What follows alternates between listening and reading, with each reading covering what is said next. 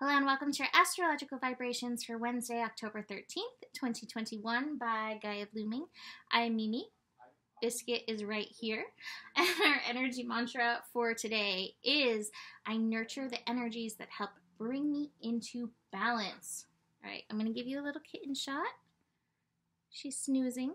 Maybe she'll make an appearance. I will not, because to stay in balance meant for me to honor my kitten caretaker feels of being covered in pee and poop and kitten formula and cat food and all of that. So today's energy is a little bit wonky. I mentioned it yesterday.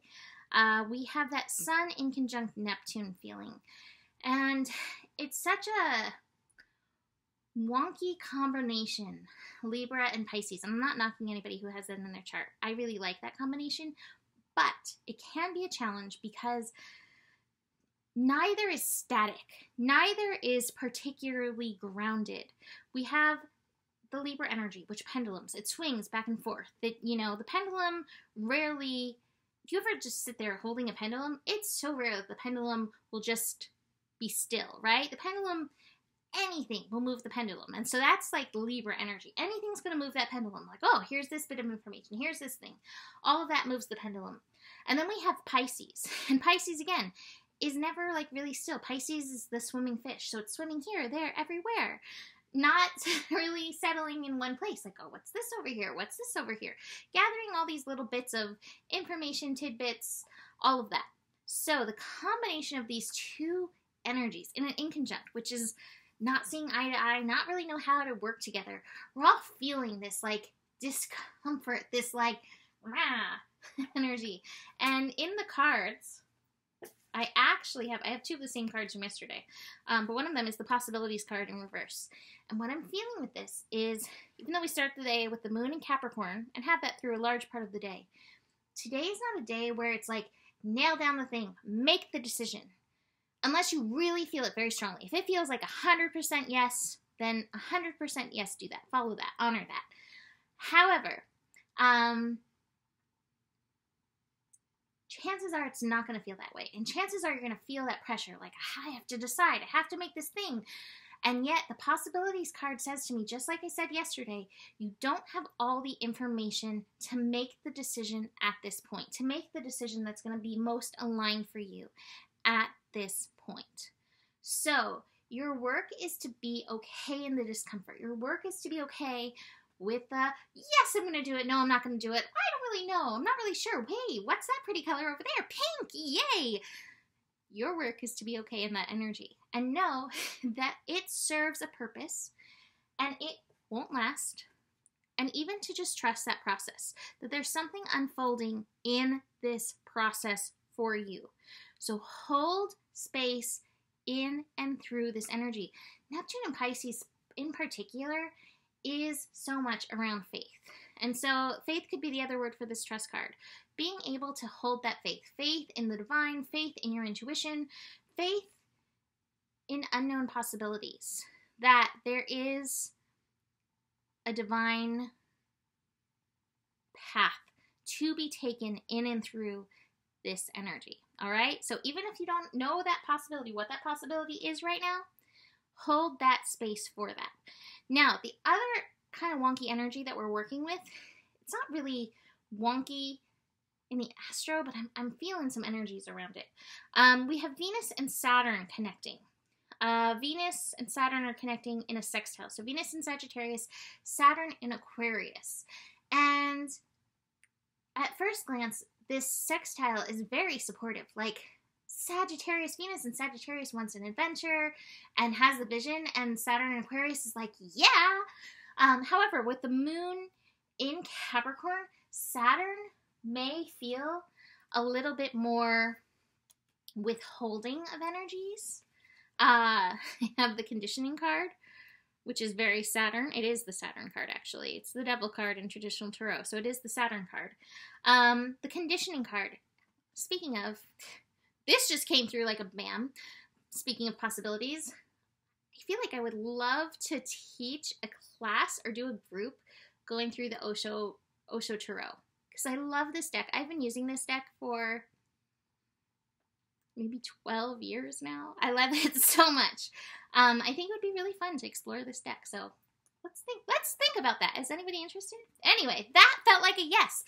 That's the possibility that until this very moment had never come through. So, hey, anyway, so there is this vision that is being held close. And this, again, like I said, it might relate to this Sun and Neptune energy, because it's like, I don't know, am I worthy of this vision coming about? Like, can I do this? Do I have the skills? All of those things. It feels like all of those energies are kind of coming up into question. And so this may be where you're feeling some of the wobble come in, because Venus can be like worth issues, and Saturn is like that purpose. Saturn is stepping up into the mission. So as they come together, we may feel some wobble around our mission. Oh, she likes my hands doing this. She's like, that's what I do. I need biscuits. So she opened up her eyes for that. I don't think you can see, but anyway, holding space for that energy, and being able to tend to yourself where you feel the wobble, or where you feel those potholes dropping you, so to speak. So yeah, Venus and Saturn. This can also be really interesting in regards to relationship. I would say in any relationship, yourself, the universe, partners, friends, this is a call for freedom, this connection. And so if you are having any relationship stuff come up in this, holding that energy of faith and tending to yourself, tending to your own freedom, tending to your own sense of balance, I feel like would be very healing and healthy in this energy. So 2 more things to approach. We have the moon and Pluto connecting. That's very early in the morning. You may have some darker thoughts rising up to the surface to be processed. So be present as you face the shadows. Be present for yourself. Trust in your own personal authority. And again, work on your own sense of balance. I'm feeling a lot of that. I have the integration card. I told you 2 cards came from yesterday. The integration card is here again. So it's we're really being pushed into this balance. And also that patience. Temperance is about like, all right, things happen when they're meant to happen. There's a certain chemistry to the universe that has to happen in divine timing. So really being able to hold that space as we move through these energies. You can't push the river, so to speak, even when it comes to moving through uncomfortable energies. Our final thing that we have going on is the moon shifting into Aquarius. That will be at 1:47 p.m. Pacific time. We will have that Capricorn void moon for a large portion of the day.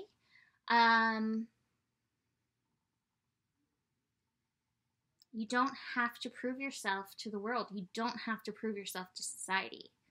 You're here to show up and honor your missions. I'm adding an S to that. Your missions, your purpose.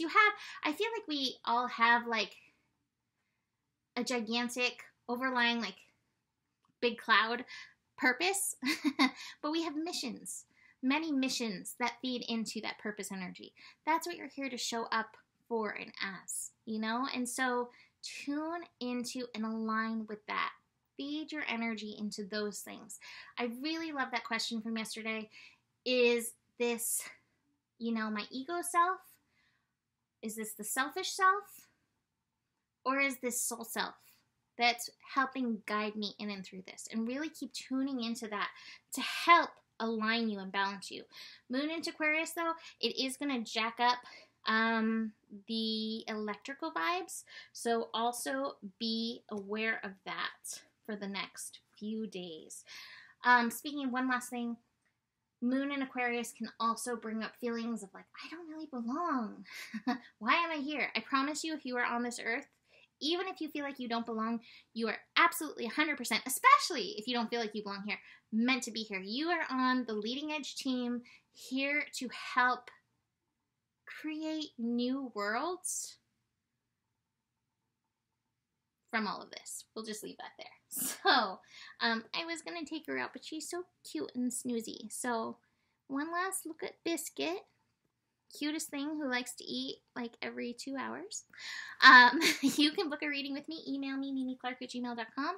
Let me know if you would be interested in going through the Osho Tarot, how I understand and look at the cards from a traditional tarot standpoint, but also from, you know, the card standpoint from using them for so long. God, that just sounds so fun, right? And if I have enough interest, I will put a class together. So, besides that, the better it gets, the better it gets. There's more than enough love in the world for you. You have the power. And stay curious. Namaste.